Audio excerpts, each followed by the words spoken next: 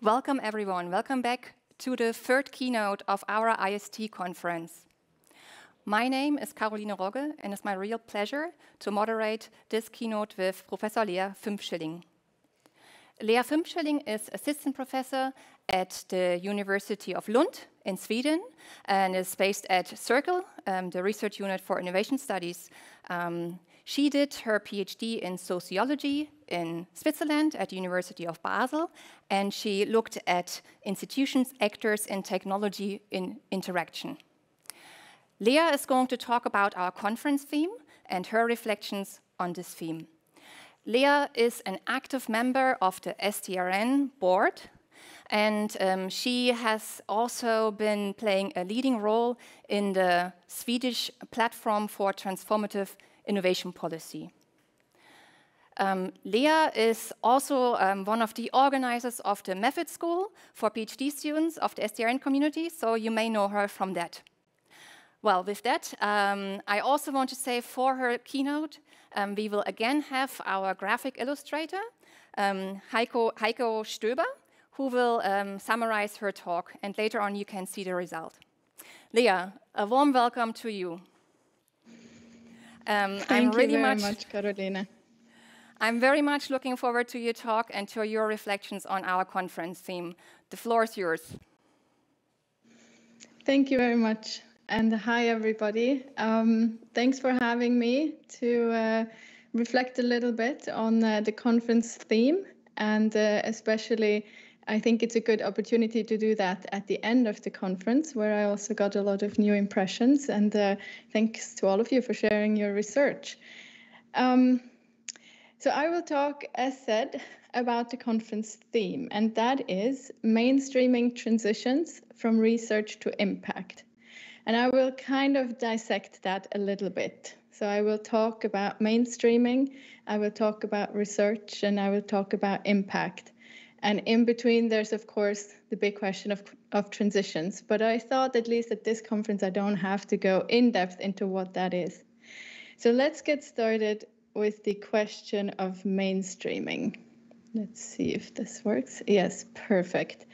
As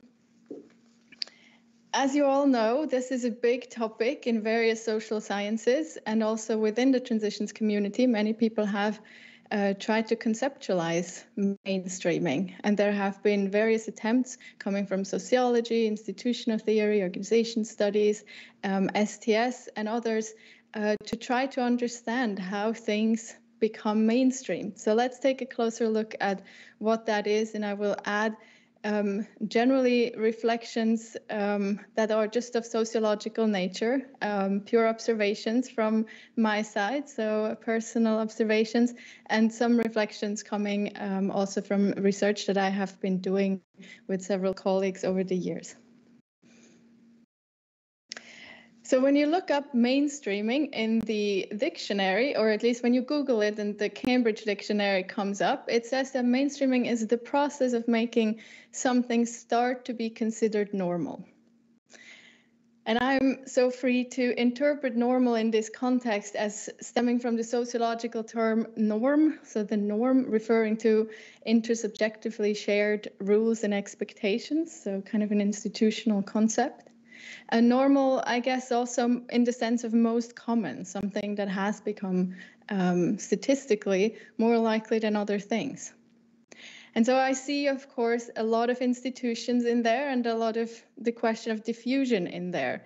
And yes, that's, of course, because I'm tainted from my background of studying a lot of institutions, but I think this is also the angle I can probably offer the most useful reflections on. So bear with me on a little journey on how to understand mainstreaming from an institutional perspective, and especially from a perspective of a process of institutionalization and deinstitutionalization. And before everyone kind of in their head goes to the place where you think I'm going to talk about institutions, that's not what's going to happen. So I really want you to have in the forefront of your head the idea of a process of institutionalization and deinstitutionalization of anything, of all types of socio-technical elements, of socio-technical configurations as a whole. So that's what I will be talking a little bit about now. You might have seen this or seen me present this earlier, as Carolina said, also in PhD schools. That's because this is a little bit how I understand the process of institutionalization, how I usually think of it when I try to make sense of what's going on. And it is based on really classical sociology of knowledge, and then that picked up by various institutional scholars, looking at how can we describe that process? Do we see different types of stages of institutionalization? And therefore also can we understand institutionalization as a variable, meaning with different degrees? And especially Berger and Luckmann have been really seminal in describing that process, going basically in these three stages that you see here: habitualization, objectification, and sedimentation. And in general, what they want to describe is a little bit how you get from, language, having conversations with each other and shared experiences, towards these experiences being passed down as knowledge in later generations. And so the process of institutionalization is a process that is reflected kind of as an increase of exteriority. So an increase in how much you think or you kind of take into account an environment as something that is objectively out there, that is external to your own social construction. And so the first step is, they call it habitualization. It's the very early, and just to say, this is a little bit my interpretation of how they see a very complex sociological journey of how you get from language to shared norms, basically, in their seminal book that I still think it's one of my favorite sociology books, and I urge everyone to read it. But how I will interpret it is very much for the sake also of transitions overall. So that being said, habitualization as a very first step in the process of institutionalization, looking at kind of thinking of it as the stage of a very early on niche development. So where you have very few actors, very uncoordinated activity, there's no real consensus on theory, knowledge bases, values, or users, and it's very unstable and impermanent. So these types of stages, they come and go throughout basically the day, all the time. And then by putting a lot of work into it, meaning a lot of social construction ongoing, you can reach some form of objectification, meaning you see certain things develop, such as consensus, values, theories develop. The discourse is usually in that stage very high, so a lot of people know about it, a lot of actors are starting to think they have to have an opinion on it, so we see a lot of discourse. The variance, the technological variance or the variance of the service, how something looks, the design, usually decreases in this. So it's kind of, gets to the point where you have some form of agreement on how the thing should look like, and the users become a lot more heterogeneous. So it's not just the first inside group that started it in the habitualization phase, but now it can also be applied by people that were not in this first phase. And then again, with a big step of social construction, a lot of institutional work. Whether or not and how intentional that is of course a little bit an ontological question, but in general, just people doing a lot of things and time going by, you can get to a form of sedimentation. And that's a stage where the idea is that you have some form of complete diffusion, if you will. I guess that would be the mainstream. Things become normative and especially also taken for granted. And you see less discourse, meaning that there's not really need to talk about it. There's a lot of agreement on that the thing is there, that it's legitimate, and maybe even people don't, if it's taken for granted, they don't even, make it a topic. And generally low resistance to it. And so I guess when we talk about transitions, we very often talk about the change in socio-technical systems from regimes that seem very sedimented towards trying to see, okay, if we have these sedimented institutions, if we have these sedimented socio-technical configurations, the actor structures, the technologies, how do we get out of that? And how do we loosen that up, so to speak? So these are kind of the stages of institutionalization that one can think of also in your own empirics a little bit. Where is the system at? Where are diffusion processes at? And how can we, what kind of implication does that then have on questions of change? And I have over the years really tried to come up with some more concrete ideas of indicators for the degree of institutionalization, and have done so in a few papers, but especially in a recent one together with Johan and Christian. And Johan just presented that yesterday, and we'll be keeping coming back to that paper. We specified the degree of institutionalization using 5 indicators. So for instance, so basically the question then is, what makes something more institutionalized than something else? How, when does something mainstream, so to speak? So one is quite obvious, it's the time span. And the assumption here that you can go from something existing for a short while and something existing forever. And every one of you that has ever worked in an organization that is really proud to be really old knows what that kind of means. So there's a lot of path dependency usually in there. So the idea that something that exists long also has a lot of internal mechanisms for reproduction. Then the scope of diffusion. The question of how widely something is applied or thought or used, and that can be, you can think of it as across geographies, but you can also think of it across sectors, across different issues, across just different organizational fields and socio-technical systems. We all know that certain technologies are used everywhere, and whereas other technologies are very specific. So I think that has implications on whether or not it's easy or not to get rid of a particular technology, for instance. Then there's invulnerability to intervention. So the question of how easily can something be pushed away, pushed over, that is very closely connected to how much, the mechanism of reproduction that you find.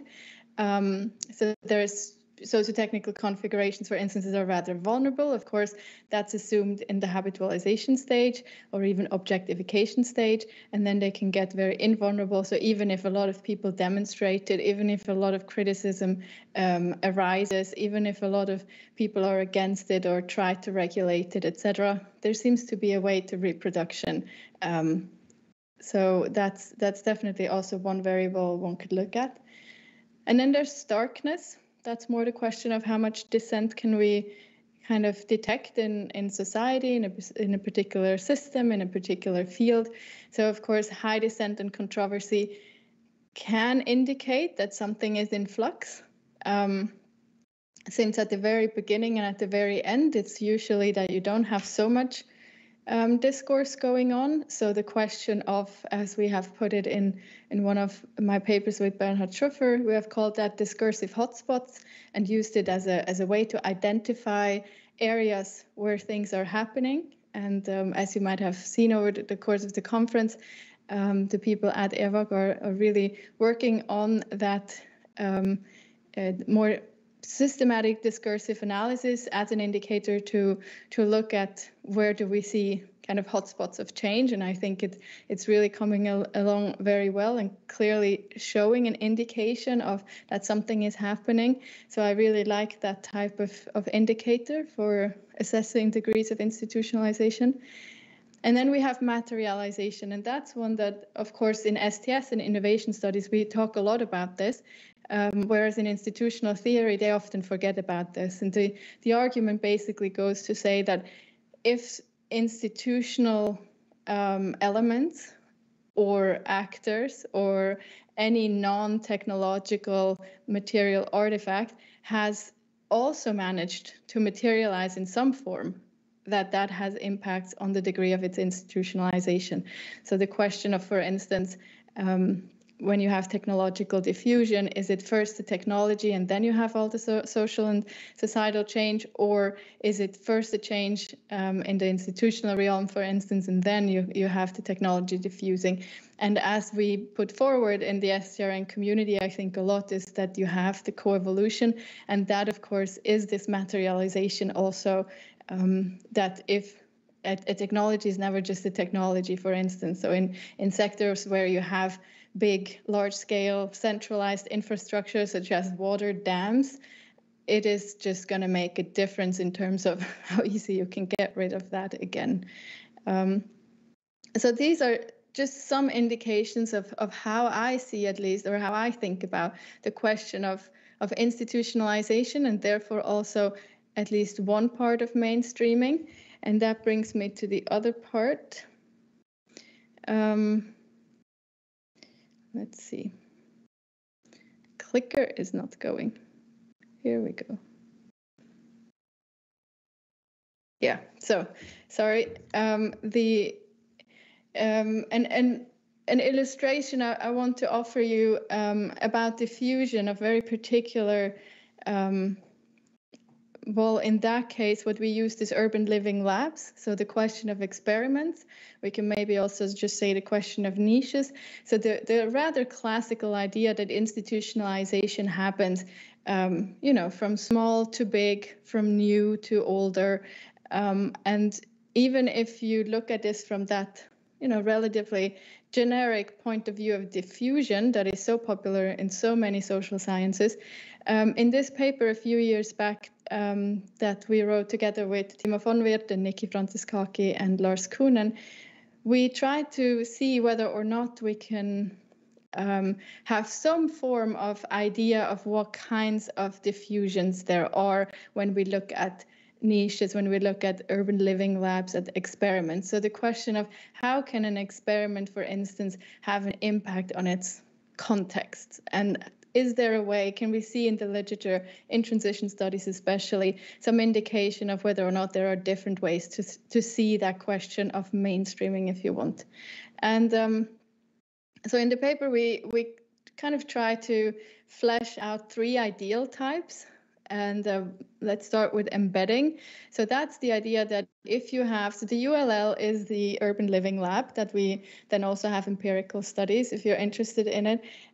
So when you have something like that happening, very, you know, in a very specific place, often just a building or a street, and something new, they try to come up with something new, some form of innovation. What kind of diffusion patterns do we see? And I guess one is the embedding, where there's a lot of work put in to try to make that innovation or the newness or the new socio-technical configuration somehow fit into the existing context. So the idea that if you want to be somewhat, if you want to have some form of impact, you need to pick up your surroundings into your innovation. You need to match it and mix it and try to align it with what's already there. And so that's the embedding idea, that you have impact on your context, but you also need to pick up your context into your for instance, your new socio-technical configuration. And that is, I think there's a lot of technology studies that have shown exactly this, like completely, you know, quite random and weird things of what has been kept from previous technologies when new ones for the same functions were developed. I mean, to this day on an iPhone, you can have, you know, the old phone ringing. I'm not sure if, you know, young people even know what kind of ringtone that is. So there's a little bit this question of how can we, you know, make the divide between new and old smaller. So that's one way of how diffusion is achieved, at least in a particular social space and social spatial context. And then there's the classic like scaling that's probably more common in especially also economics, and a lot of ideas today I think are driven by that. We just need to scale everything. We need to upscale. We need to make the thing that is good and that we have built just bigger. So there comes the idea that you have an experimentation such as a ULL, and that looks a certain way, has been developed in a specific social spatial context, and then you just make that one bigger. So you just enlarge its own structures. And that, as you can see in this graph also a little bit, usually is just you design something new and make that bigger no matter the external context. And then in the other case of translating, It's more the idea that you have the ULL and that it is very, something special and new and its own configuration. And then you try to scale that in the sense, or mainstream that in the sense of translating into a different socio-spatial context. So let's say you have it in one city, you design something for Malmö in Sweden, and you realize this works really, really well. We should do this somewhere else. And as you can imagine, if you just plant that into another context, that can be sometimes completely the wrong thing to do. And so I think a lot of the times what we see is that there's a translation work going on where you try to take the new thing and make it your own in the next context, so to speak. So that's one example of diffusion I would like to leave you with. Now let's see if I can move the slides forward.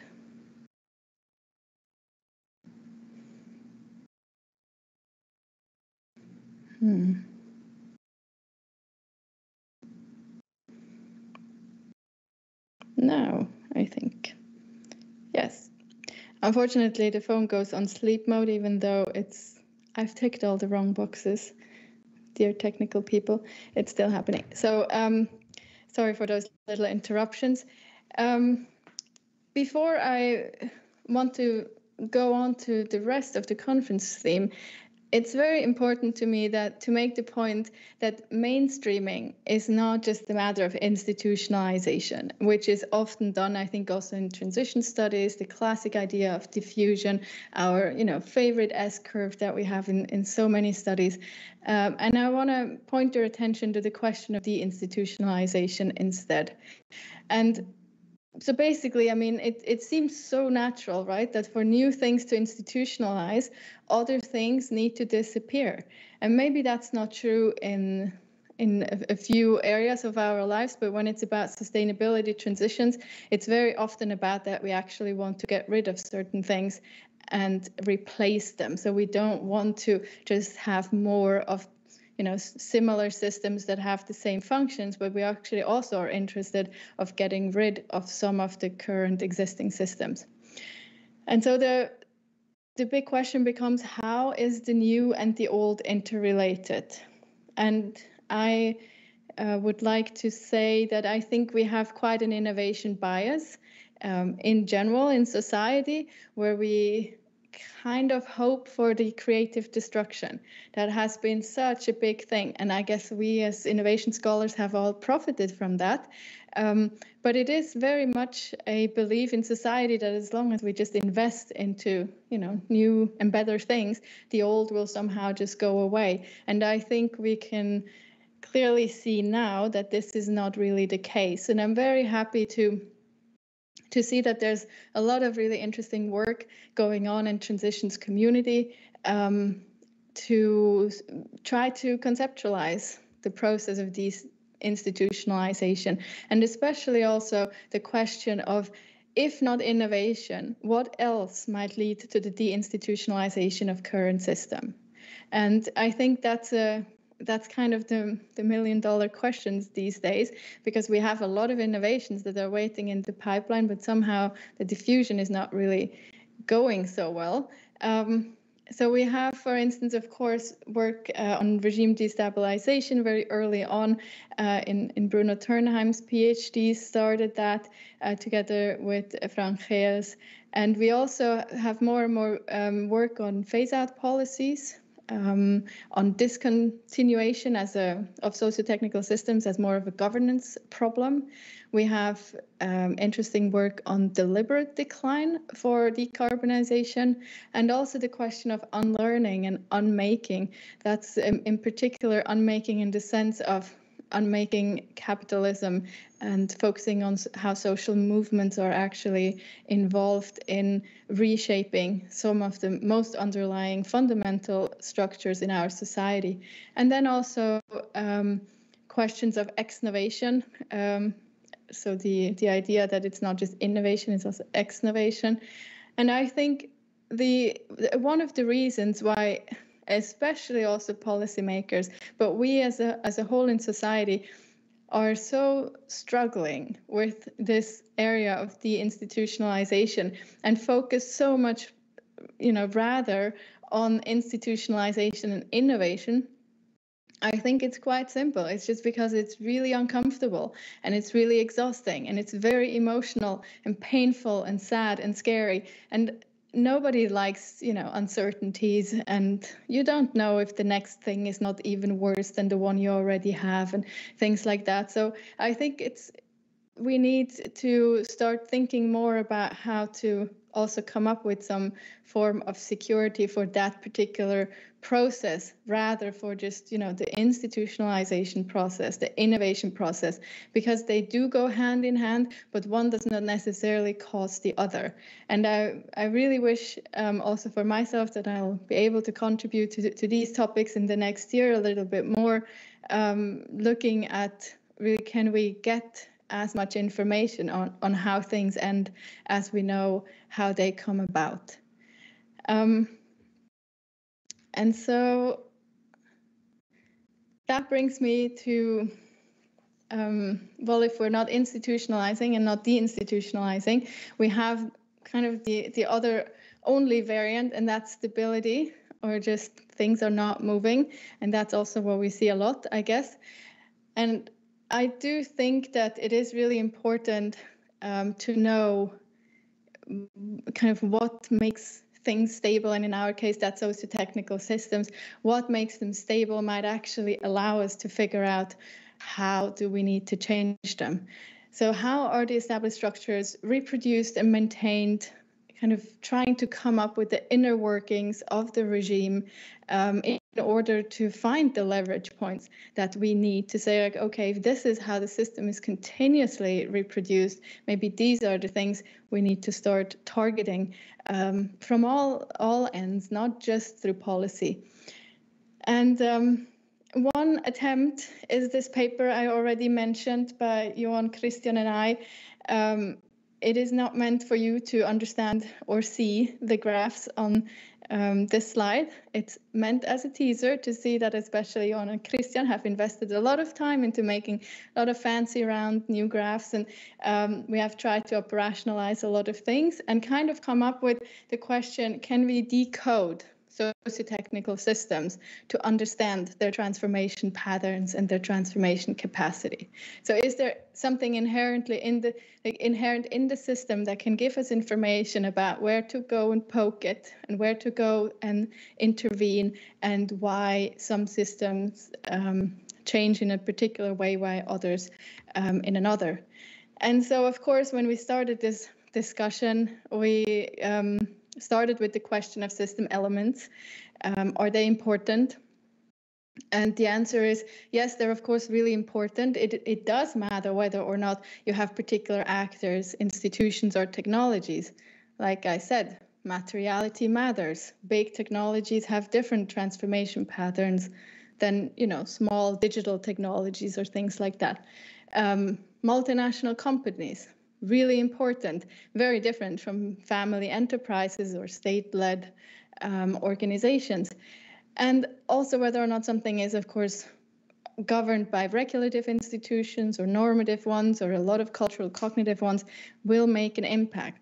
But our argument is to say that, yes, that is important, but it's not decisive for how the system changes. Instead, what we should look at is how these elements in the system relate to each other. So not what they are, but how they are in relation to each other. How did they co-evolve over the years, so to speak?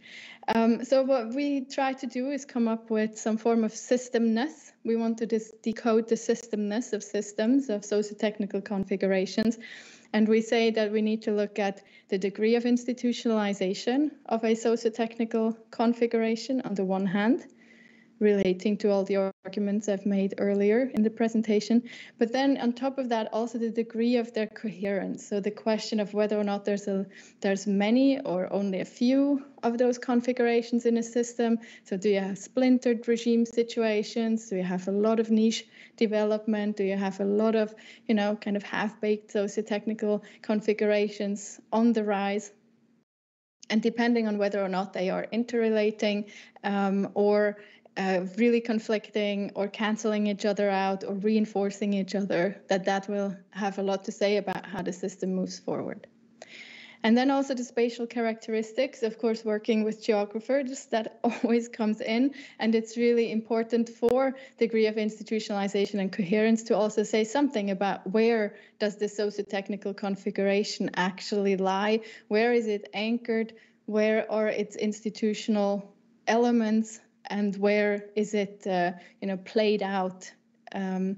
And I hope that this is the first step to understanding stability a little better. So I really welcome you to go into the system and find our paper. It's very much, we have not submitted it yet. So if you have strong feelings about it, please get back to us. We're very happy to hear your thoughts and comments on that as well.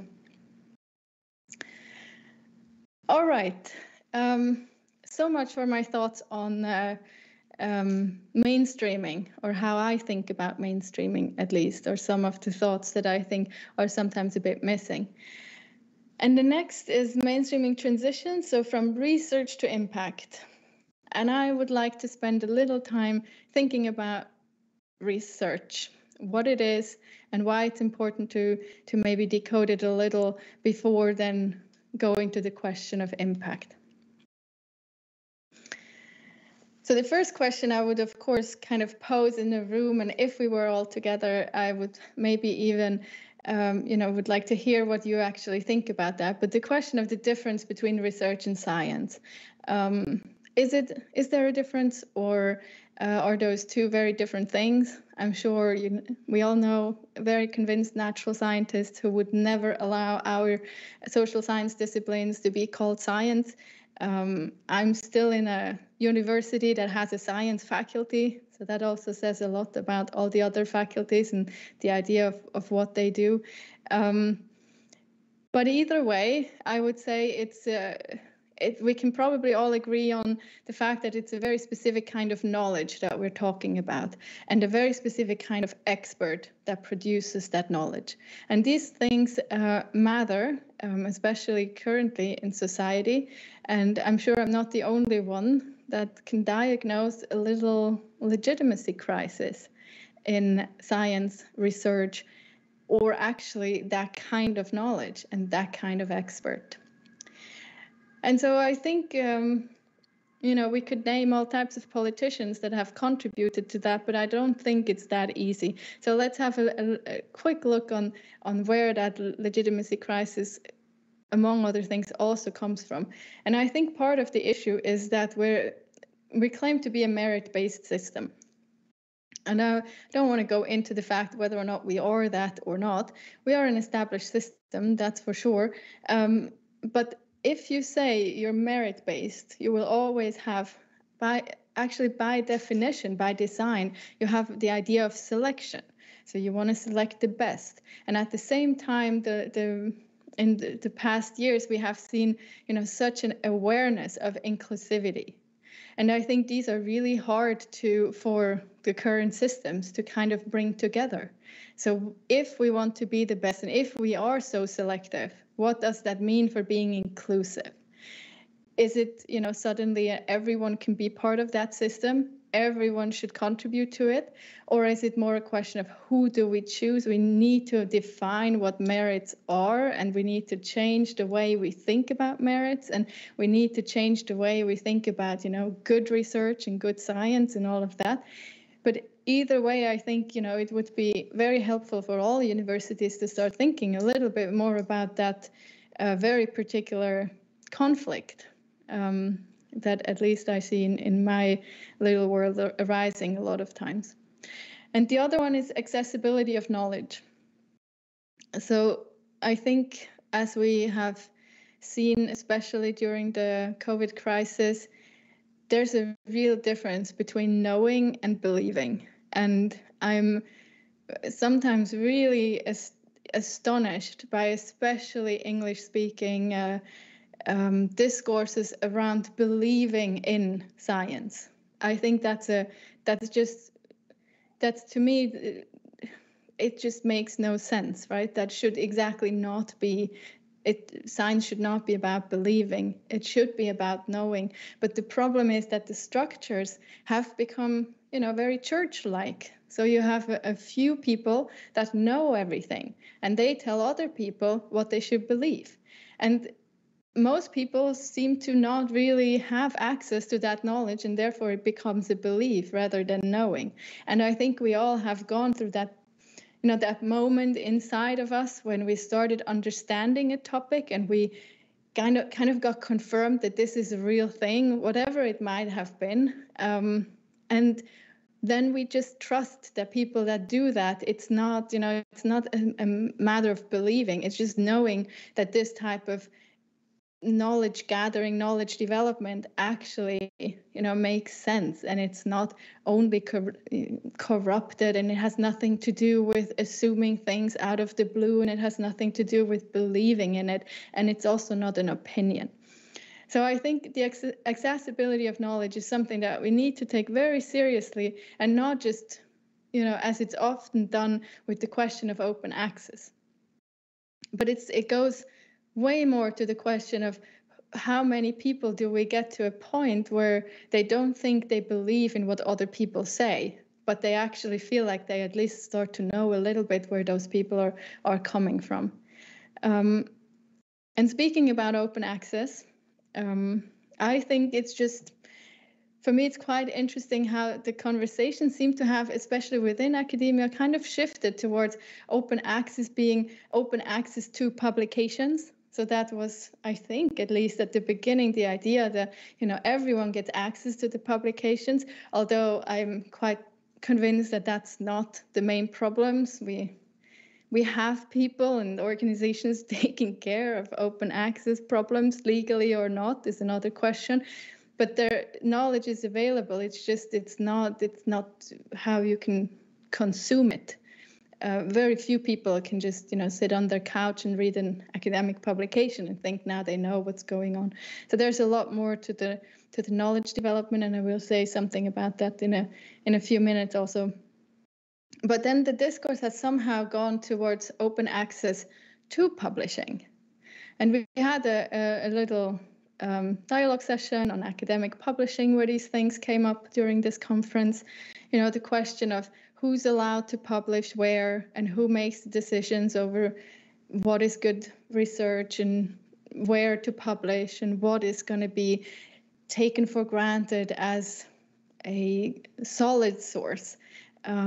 And I think this is a conversation that we really need to have, and it goes back to the merit-based system of selection versus inclusivity.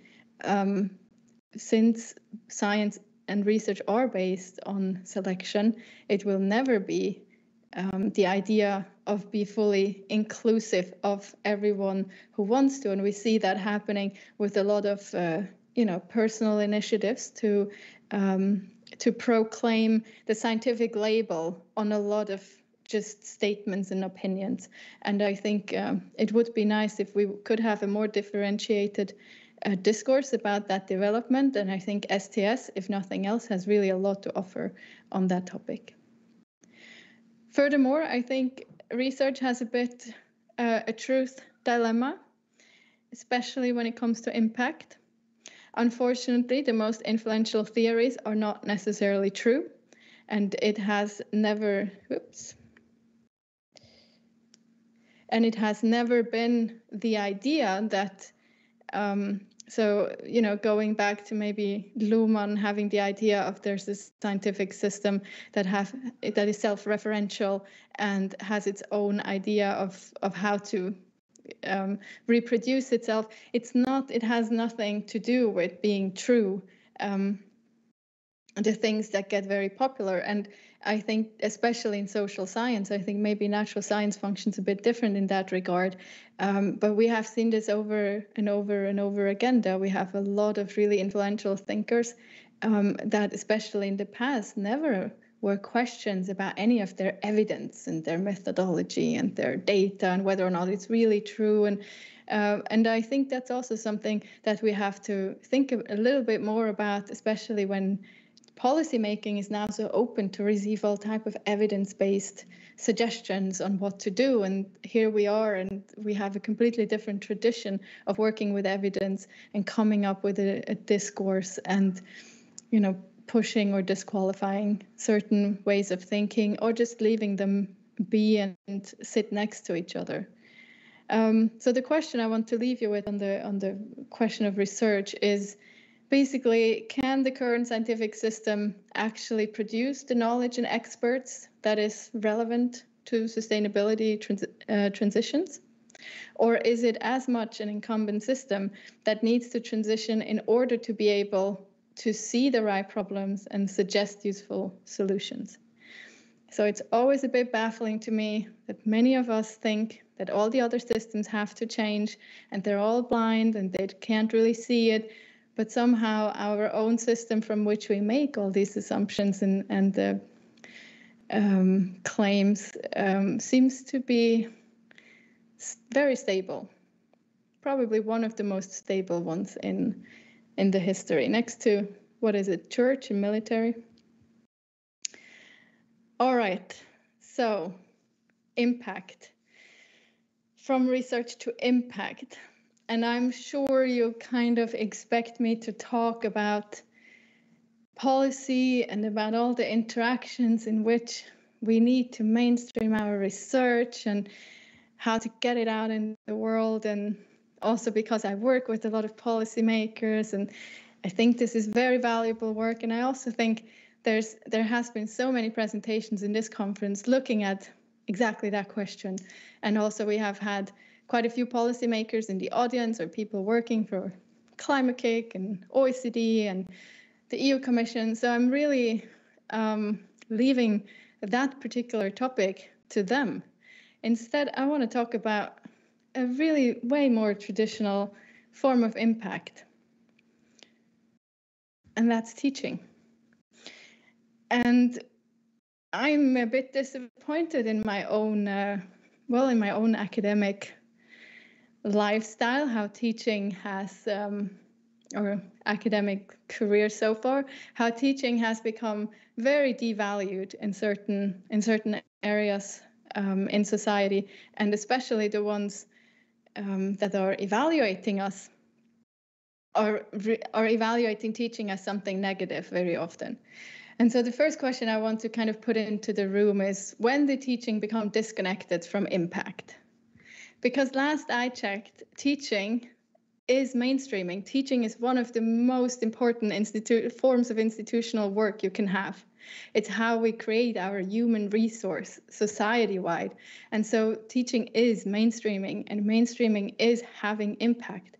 So I really, really want to urge everyone to put the education and learning back on the table, and our work as teachers to also be more proud of that and invest our time and think about at university level of what that actually means, to start talking about teaching as something that you want to avoid, and then complaining that nobody has the human resource that can do anything in any organization outside the academic system. And so and I'm sure that you've all probably made this experience yourself. I remember when I studied still, and we talked to some of the Ivy League professors in sociology. Most of them, when you ask them what they did, was to say they were teachers, and they were really proud of that, and they looked the part, and they also produced really great research. But first and foremost, they really understood themselves also as then bringing that knowledge to somewhere else, and that's through teaching. And the second question is, when did teaching become disconnected from research? And that question, I don't know how much, that's personal reflection. I work at Lund University, and I teach at the University of Lucerne in Switzerland. And in Lucerne, it's a sociological department. It's where I originally did my bachelor's and my master's, and I still have really close ties to them. And the teaching there is organized around the person that's teaching. So when I teach, I can pretty much quite freely decide on what I want to teach. And so I can pick up really, the latest things that I am thinking about in research. I will teach this autumn, and it will be about endings. It will be about deinstitutionalization. It will be about all of these things that I think should be researched currently. And I want to, engage the students very early on in these topics. And in Lund, on the other hand, big university, traditional, big apparatus, as we all know, and the teaching is organized quite disconnected from who's working there. So the courses almost have their own lives, and there's course plans, and somebody put them up, and then you can't change them for years to come. And it's very, it's legal and not legal and this and that. And it has very much, and it's almost impossible to change anything in the curriculum. So, bringing in new types of thinking, bringing in sustainability transitions. I still haven't managed. I'm at this university for, 6 years, and I have not managed to get a master's course or anything on the topic of sustainability transitions. I can manage a few lectures here and there, and the reason for that is that in order for someone to make a new master's course, someone else's needs to get dropped. And you can imagine that that's not really a, socially acceptable situation.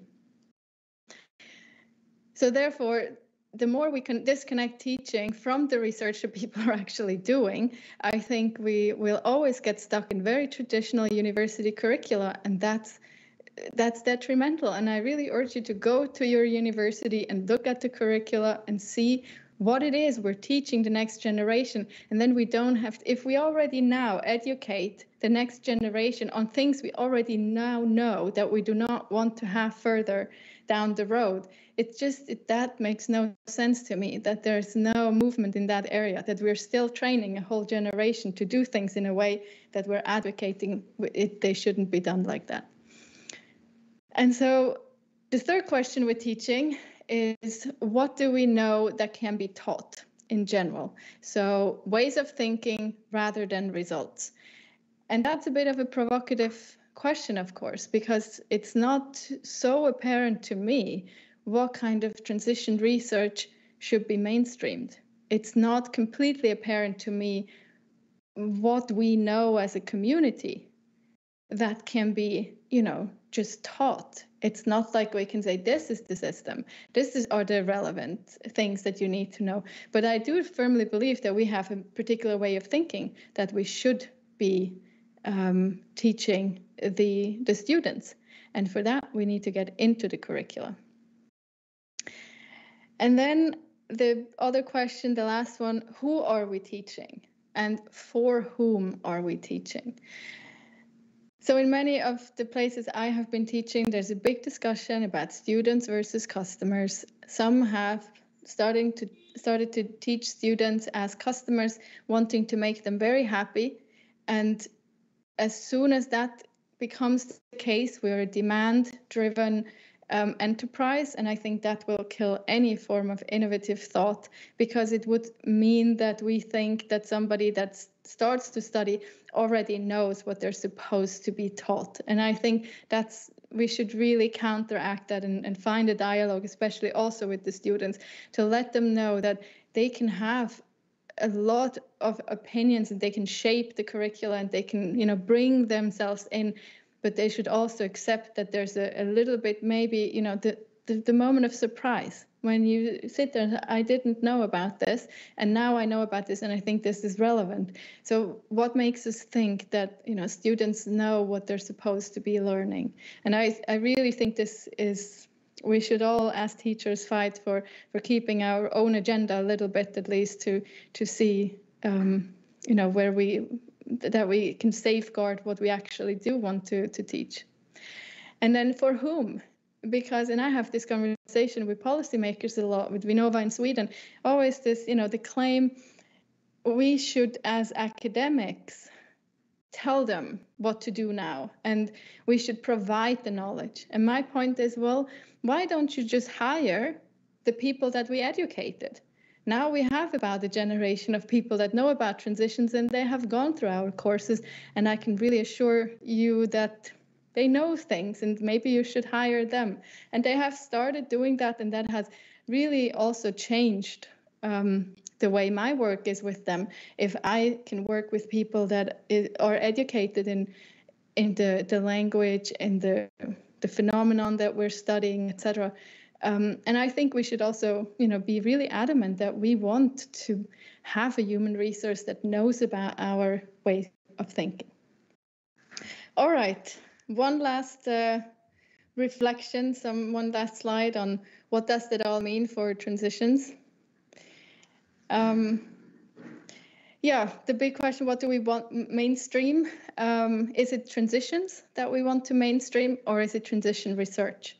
And that brings me, of course, to the little bit of painful question probably to all of us. Is transition research needed for transitions to happen? And if so, what kind of knowledge is needed? And who can produce that knowledge? And while I'm a firm believer in like epistemic communities and communities of practice, and I think we have to play a role there, I'm not so convinced that transition research is really, what's needed for transitions to happen. And this thing that I said with things that are true versus things that work, we all know evidence-based is great, but even greater is if, for instance, policymakers can take a concept and run with it and do their own with it. And it's quite frightening sometimes what's happening to our things, but sometimes it still seems to work. So it doesn't matter whether or not it was intended like that. If it works in a different context for what it has been intended, maybe that actually is also a really good thing. And back to the teaching, I think teaching opportunities are essential. Teaching needs to be rewarded in the CV. It's not the opposite of research. It is the main way that we as a community can mainstream our knowledge. So please make sure to keep up teaching in those areas in as many universities as we can. Let's not be kicked out by all the other disciplines. And the last point again, mainstreaming needs deinstitutionalization, and we need strategies for it. So let's start thinking about how deinstitutionalization happens without only referring to innovation. All right, I thank you very much for your attention, and I'm so looking forward to all your questions and critical comments. I hope I provoked enough. Thank you, Lea, so much for your inspirational keynote, for raising so many important questions, for going all the way from mainstreaming to unpacking our research, deinstitutionalization to teaching, and putting that center stage as well. So big thanks to you. And now return to the questions. As everyone knows, there is a Q&A tool, so you can put in your questions and you can also upvote questions. And we already have several in there, so I'm just going to get right started, Lea. We're starting with research and that part of your talk. Hannah is asking, giving your comments regarding research, what do you think of the decolonization work in academia? Is it relevant to transitions work, and if so, how? Yeah. Definitely relevant. I think I forgot to mention it, but the pictures that were there on the slide, it's a book on the end of the cognitive empire. I'm looking at it right now in my shelf. It's De Sousa Santos who has written that. It's a great inspiration. And then there's also Saura Aurora and Andy Sterling at SPRU who have started to work on the question of the pluriverse. So a little bit how can we allow for more plurality in our understandings of how we see the world. So a little bit more the question of how do we deal with different ontologies when we have them at the same table. So yes, I think it's really important to include that and reflect on it when we talk about sustainability at the end. Yes. And I think we also saw that when you designed the methods PhD school, that this was a topic which was on the curriculum for that school. So the next question is moving us to academia. And the question is, what might a transition in academia look like? Do you have some ideas? Well, I'm going to repeat the point I made yesterday in the session, the dialogue session we had, that I think academia, as opposed to many other systems, we manage to be quite excluded from a lot of external pressures. I'm aware there's a lot of external pressures, or it feels like that for many people, but compared to other organizations, there is actually quite a big freedom for many people on how to run their work. And I think we have used the last centuries to establish our very arrogant view that nobody else really knows what we're doing and therefore shouldn't have an opinion on how to run our business. And I think for once we should maybe turn that a bit around and say, well, yeah, but now our business seems to be sometimes a bit, to the point where nobody really is enjoying it anymore. There's a lot of complaints about being overworked. There's a lot of complaints about, too many publications. Nobody has time to read. The quality goes down, all of these things. And at the same time, people that complain about that are the same that ask me to submit my CVs, and I'm always criticized for being not a productive enough scholar. And they mean I'm not publishing enough. And they can say this to me, and at the same time they say, I don't think publishing is particularly relevant, or, the amounts of publication. It should be rather insightful ones, but bringing that together might be a first start. So people that are in positions of authority, you have it in your hands to say, okay, no, it stops with me. I'm going to start looking at other things that I think are important. So that's the first step. I would urge you to at least have the discussion around it, see if we can agree on some of the main flaws and the ones in power. Just, understand that you are, in fact, in power. That's really a nice notion for all of us, to use our own agency that we have. We may be coming back to this, but I'm just going to go to the upvoted question from Bruno. He's saying translation is central to mainstreaming. And then he's referring to Callum, who says translating is also betraying. And he included the Italian version of that. Who will be betraying by mainstreaming, who will we be betraying by mainstreaming transition? Yeah, well, I guess there's embedding, there's scaling, and there's translating that will always mess up the original idea, right? There's so many compromises along the way, and we will all have to make these trade-offs of whether or not to be in alignment and to be heard and to be taken seriously, which always takes some, you need to pick people up somewhere, versus be radical. And I think a lot of people have written about that dilemma. It has a name now, I forgot about it, but how radical something is and whether or not it's ever going to be picked up. So yes, that will be, and we see it already happening in transition studies. What happens if a field professionalizes? What happens if a field, institutionalizes? It's going to have vested interests. It's going to have motives and values that are not in line with what originally the thought was. Whether or not that's necessarily a bad thing or whether or not that's better than nothing, I'm not really sure about.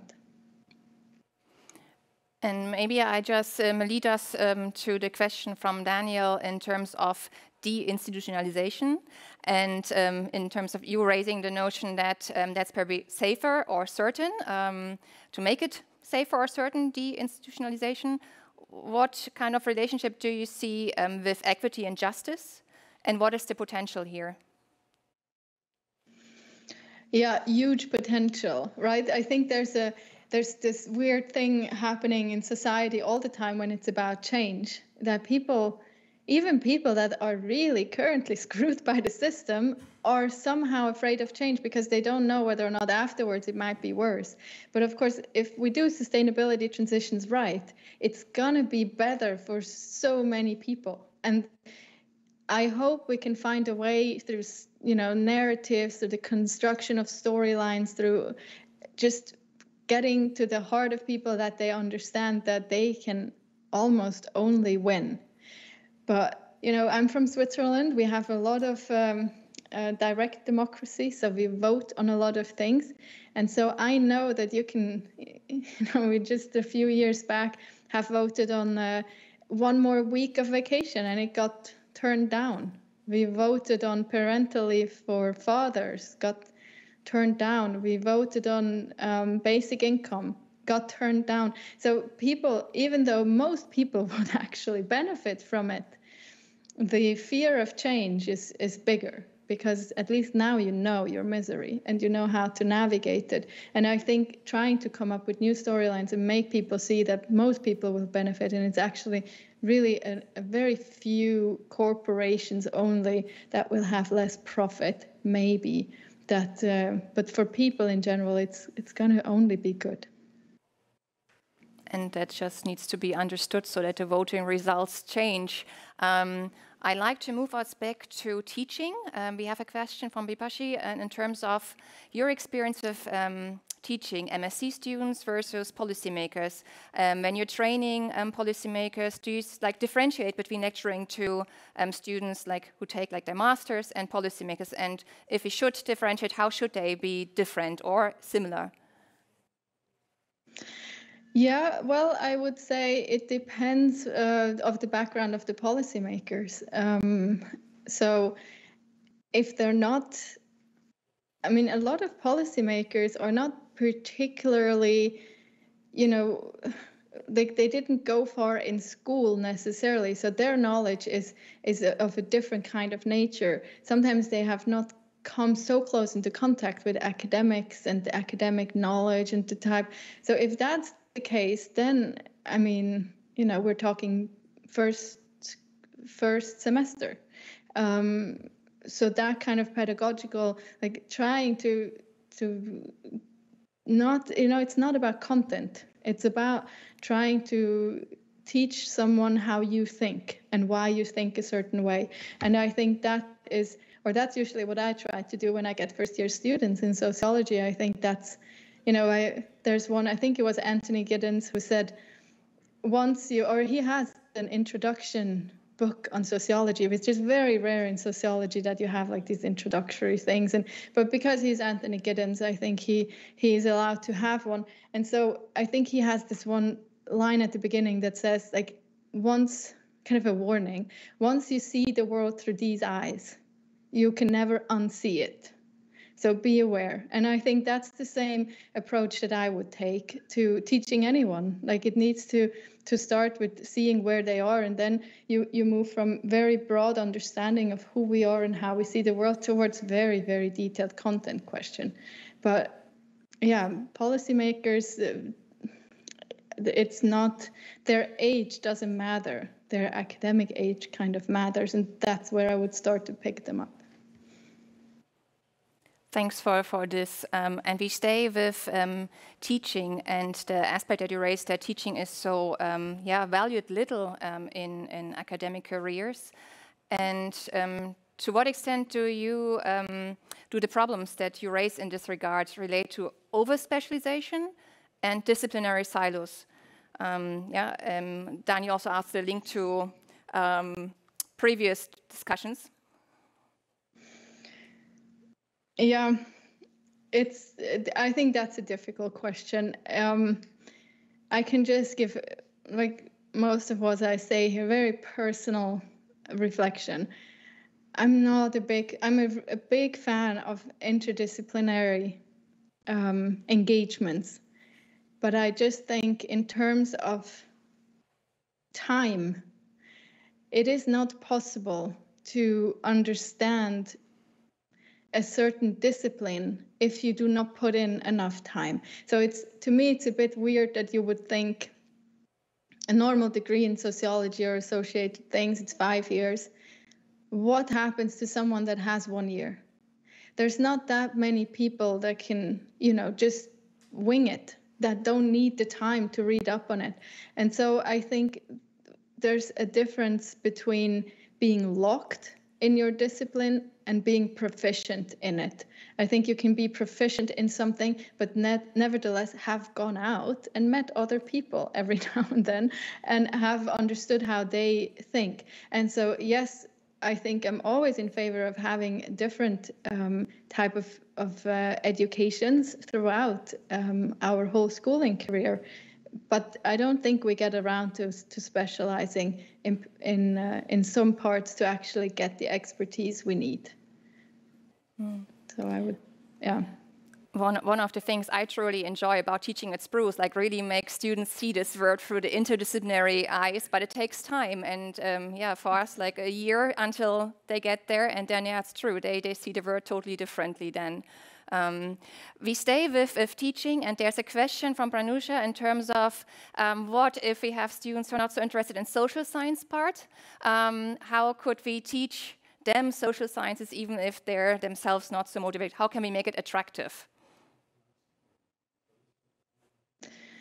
Well, I teach a lot in engineering. At Lund, I'm based in the engineering faculty. I don't know. I mean, first of all, I think you need to, I mean, it's a real pedagogical work, right? You can't come in and present your slides, basically, because you're dealing with almost first graders. So I teach people that are specializing in something there. I think it's called management and innovation or something.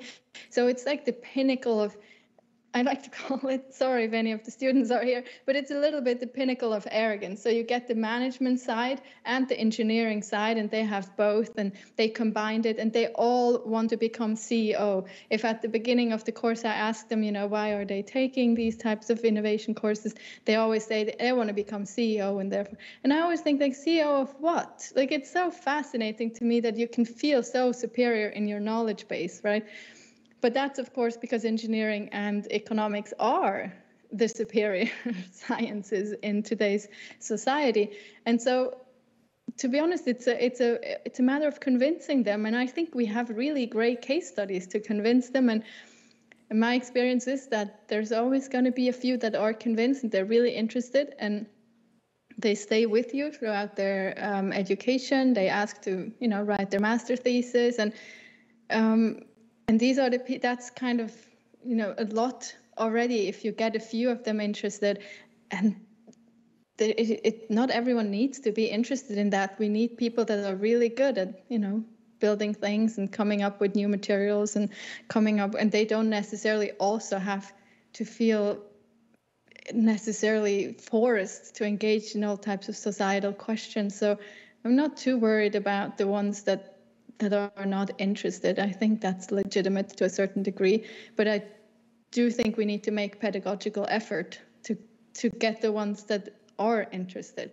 And you can't just start with, you know, sociology 101, institutions, institutional logic, and just basically replicate your IST presentation in a master's course. That doesn't work. So it takes time again. Thank you. Then there's a question on the truth dilemma, and if you could elaborate a little bit more on that.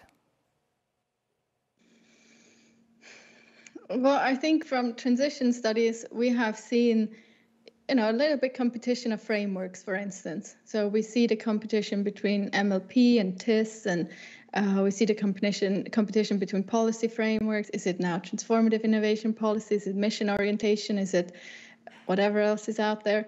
And the things that diffuse to policymakers, the things that they put up when we interact with them or when they consume our knowledge, it's a bit hard to say what, you know, what will get their attention. And then they can take something and they run with it, and they really, you know, they promote it as the newest thing. And maybe we all have internally the discussion that that's actually, you know, it's not, there's a superior way of looking at this. It's not what the evidence says. It doesn't actually add up.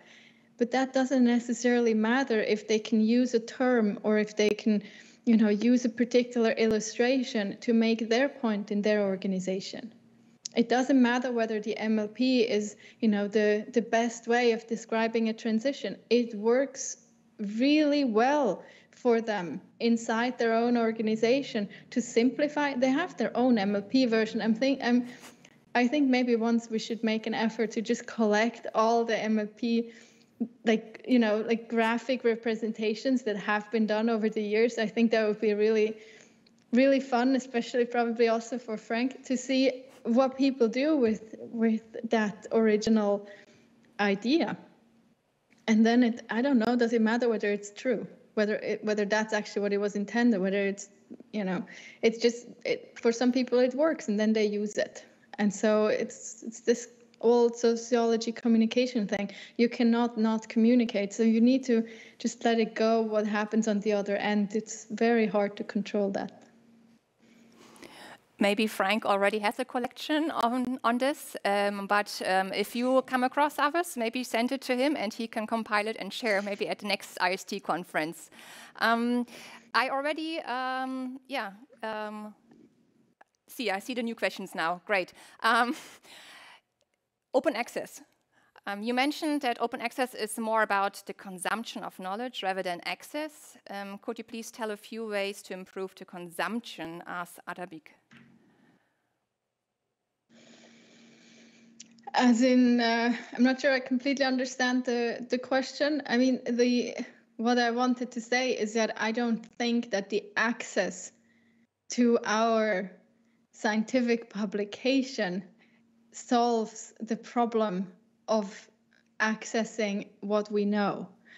I mean, and that brings me back to interaction and teaching and, taking the time to spend with people, trying in all possible ways to bring about a message. I think a lot of, maybe you know that a little bit there's really great kind of summary articles in a lot of social science about a certain theory. Let's say, in organization studies, there's dozens of books that just this is institutional theory, this is network theory, this is population ecology, this is whatever else. And then they have, it's about 20 pages and it's really condensed and it has everything you need to know about that in there. And for me at this stage, this is great resource. I see it as, oh, this is perfect. Everything is there. If I give this to a student, they will not understand a word, because it's on a wrong level for them. They need to go back and read the primary literature, see how people got to the point of making this, because in the summarized one, everything is really condensed and every word has a meaning, etc. And so I'm not convinced that it's a matter of access to our scientific publication. I think we have a lot of issues with access to scientific publication and the publishing system, but in terms of spreading the knowledge, I'm not sure that's the key one. I think there's even if you would have everything open access, and to be honest, I do think you find everything these days online. I'm not sure that really solves access, but maybe I'm completely mistaken, and I'm happy to be corrected for that as well. Personally, I'm very much in favor for open access. I don't really understand how we ever got in the system that we thought it was a good idea to give away our knowledge like that. Yeah, good point. But then also the point that you raised earlier, then if people have access to the articles, who can understand it outside of academia? So we still need to translate that. Now, your linking impact to teaching has raised a lot of interest. And so I have another question on that in terms of teaching sustainability transitions. It's so important, but our universities, many of them at least, don't seem to seize this opportunity. So what can we do? Where could we potentially go? Open universities, global universities, maybe NEST, is there a role for that? What do you think? Yes, so it's, as I mentioned in my own university, it's a huge problem to get this into the early stages. And I would urge really everyone to work that we get this, not just at the master level. We need to have it from the start. It needs to become mainstream curricula.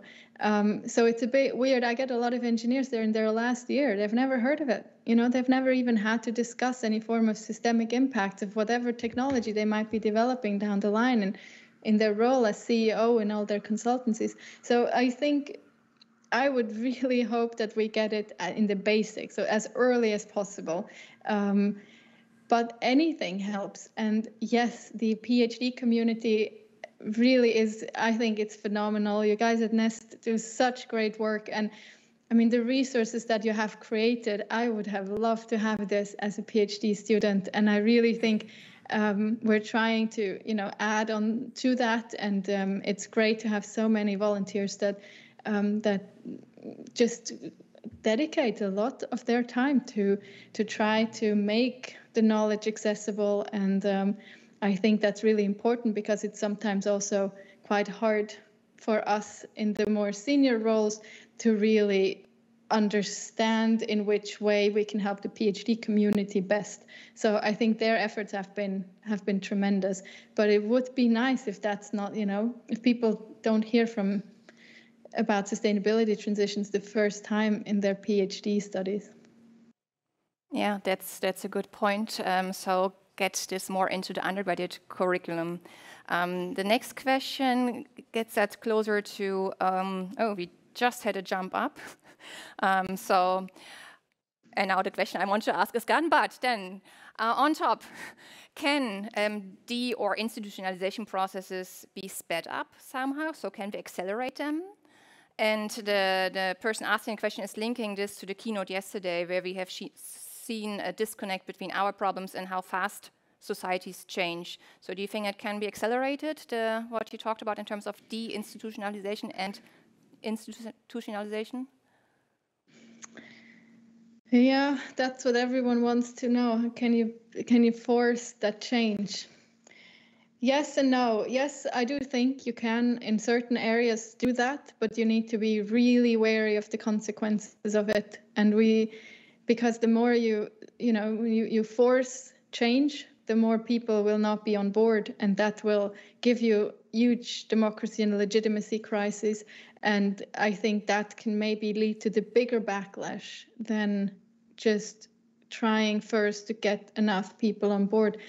But that said, there's a lot that can be done on many levels where, most people are not engaged. There's not a societal discourse in that sense, where a lot of the things are decided on high level executive boards and with policymakers, etc. So I think there is actually quite a big room for commitment on that level that has nothing, that would, where we could also use a lot of examples to actually show and demonstrate. That was also a point made in Asst in the keynote yesterday, the question of demonstration. And I completely agree with that. It's what I meant by people don't, this thing with just believing in something is really problematic. That will not really, because then it becomes very religious, and it will also work as a religion. You use it to split the society. You use it to make sure you're right and somebody else is wrong based on absolutely nothing, right? That's what beliefs usually do. And I think we have enough evidence in history that believing is not really the way forward. So it should be about the knowing and having the trust, and especially being able to imagine. And so all the new ways of trying to translate the future, I think that's really cool. I mean, there's so many great examples of how, for instance, I like this, in one of the EU projects, they had they made this, what was it called? Notre Dame, I think, like this virtual or just an imaginary travel guide for a city in the future. And, they had science fiction writers included and people that know how to come up with stories. And I think that's the type of, broadening the expertise and the knowledge and including people that would really help us to get people to understand what it is. But so I think there's a trade-off, and I would be a bit wary with replacing acceleration with democracy. Yeah, important point raised there, but also a neat idea for future research projects. So staying or coming back to teaching, David says teaching is neglected at IST because policy change is more effective than changing personal behavior, and that's a question for sustainability transition. So is policy change more effective than changing personal behavior within the field of sustainability transitions or for sustainability transitions? He asks, do we need to share more material on pedagogy? I mean, I didn't necessarily mean that teaching is not included in IST, like in the conference per se, but I think, yes, there should be more talk about how do we paint, how are different ways of knowing constructed. And I mean, we had just before this keynote, a dialogue session on knowledge infrastructure for transitions. And I think that's, you know, where it's about building up a community of practice and having a place where you can exchange ideas. And TIPSY has been vital in over the past years in trying to bring a lot of policymakers across the world together. And so I think there's a lot we can do to figure out how do we convey knowledge outside of the traditional academic lines, because that speaks to academics, and I think we're all convinced, right? So there's definitely room for that. That said, I mean, policy change and personal change, whatever behavioral change, whatever that really is, I think it goes hand in hand. So the way I think about, you know, interventions, it's a matter of timing of the process of institutionalization. So if you have a policy coming in when there's no foundation for anything in society, I don't think that will take root. But even more so, I don't think that policy would come about, because until policy comes about, there's a lot of development in society already happening that, you know, at least in that part in the system has already been, you know, going through so many motions for somebody to actually push through something else. And every policymaker can tell you, you know, their life's work. And just, you know, it took 20 years to get us to do it like that. And so I think it's a bit of a matter of finding the right phase for the right type of intervention, and that can be regulative through policy, that can be in the normative sense, or a lot of like voluntary regulation, standardization, and of course there's a cultural change that is a culmination of all of these things. And I don't dare to say there's a system where we can detect how it works and where it works and which one, you know, needs to be done when. I think it's a little trial and error there, but yeah. Thanks for that clarification. And we also had some suggestions, like developing a MOOC, perhaps maybe a possibility, as well as having a dialogue session perhaps next year at the next IST to look more into teaching. Now I have a question that goes into the direction, what takes more time, Lea? It comes from Nuno, and he asks, innovation formation or discontinuation? Then which one takes more time? Or co-evolution of technologies and practices versus deinstitutionalization? Which one takes more time?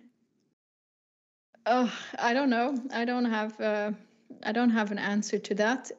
I think empirical data would suggest deinstitutionalization, since we see nothing happening in a lot of since a lot of years, despite the talk around it. So I think, I mean, theoretically, if you would answer this theoretically, you would assume that something that is highly institutionalized is, of course, really hard to get rid of, compared to especially innovation in these days, where we have so many neat ways to protect. So all the, you know, the niche protection going on, and all the research funding, development funding. A lot of the big organizations have their like innovation kind of, they have a part, it's more than organizational slack these days. They have a whole team that is just, you know, left alone to just have good ideas and things like that. So a lot of these things have been institutionalized so that we are actually better and really good at putting forward innovations. But if we're talking about getting rid of something that there's a lot of resistance to, that's a whole different question, right? The same is with diffusing an innovation that people don't want. It's going to be hard. So I think it goes in both ways, but theoretically, deinstitutionalization probably quite a heavy thing. Yeah, thank you. And now a very provocative question. Is academia redundant in our societies? And the question is coming from your separation of transitions research from transitions, saying that that questions the very utility of academia. So do you think academia is redundant in our societies? Absolutely not. I'm an academic, so I truly believe in knowledge and the way we in academia also these days develop knowledge, and the type of rigor that we put to our thoughts and to our data and to our kind of presentation of the world. But I don't think it's the only institution that generates knowledge that is necessary and that is relevant and that is legitimate. That I don't disagree with. So this that thing that people currently seem to invoke a lot when they say, well, but it's scientific. That is that, as an STS scholar at heart, that's the worst thing that somebody can say, where when you think like there's a truth and the scientific truth. I mean, science is all about progress and about, going further, which at the end means you try to disprove things, but it doesn't mean that what we put forward is anything goes, or it's not true, or it doesn't, like that type of deconstruction of science is completely wrong and useless to me. But also the other way to just say that science is the holy grail of all things, and that's the only way we can make sense of society, and it's the only thing we should ever follow.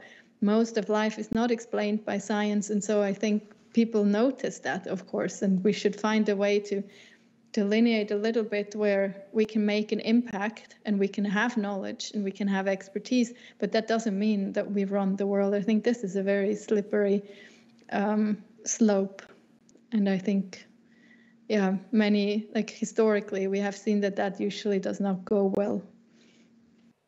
You compared academia as a very stable institution with things such as church and religion. So there's a question on this. Do you think ontologies of science are different from religious beliefs, and in what ways? I hope they are. I think in theory they're different because of the fact of replication that should be able to be done by everyone. However, in practice, since we have this disconnect where some people, I always think about this, that usually there's like one and sometimes even no person in between me and the government. So this idea of that, for instance, the government is putting out some restrictions, or the government, and a lot of people feel very far away from that, right? And the way a lot of us have operated is we feel very close to that because we have had interactions, and sometimes, it's not even 7 nodes to knowing all the world. It's very, very few, and we feel empowered and active in shaping the discourse and in shaping where things are going. But if that starts to fall away, we can get into a situation where people perceive science and academia as almost the same, like far away as church, as inaccessible to them, as useless, as untrue, as betraying, as not worth following and listening to. And I think that has a lot to do with competence in understanding what it is we're doing. And I hope through, really trying to get people more, educated everywhere, that this should hopefully subside a little bit. But at the same time, the arrogance of academia also needs to subside. Good point. We are getting closer towards the end, so maybe just a couple of final questions. And there's one that has been upvoted quite a lot. So this is about, do you think the innovation bias in sustainability transitions and in society is related to meta discourses around growth? Yeah, so the link to growth. And if so, is this an important leverage point? Yes, innovation and growth are very linked because innovation is seen as the reason for economic growth, or how nation states and firms can have competitiveness. That's definitely very ingrained as one of the, I don't want to call it a myth, I'm not going to make a judgment around it, but it has been the predominant guiding principle, and it has, it has created a lot of wealth for a lot of people and a lot of countries, and it has had a lot of tremendous impact. And so the question of growth and degrowth, I think I'm quite on the page with some of the speakers in the past days. We need both, and you can also think of innovation as a tool for degrowth. It depends on the innovation. It depends on what kind of product or service practice you put into the world that will define whether or not we're having growth or degrowth. But at the end of the day, it is our historical legacy that these things are connected. So we probably would have to show whether or not they are, or whether or not they're not, and whether or not you can have innovation for degrowth, and whether or not growth can happen without innovation. So I think it's an empirical question, and we should definitely research it. Thank you, Lea. And those who want to look more into this can look at the recording of yesterday from the special session on degrowth with several contributions. I think it was a dialogue session. Lea, we've come to the end of the keynote. Thanks so much for answering this big variety of questions, and also following like up and down from academia to teaching and back. A big bag of mixed questions.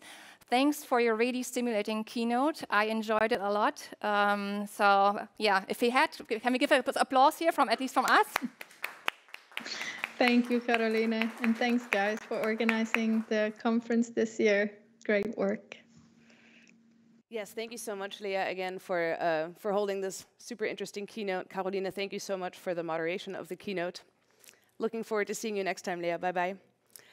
So now I'd like to welcome back again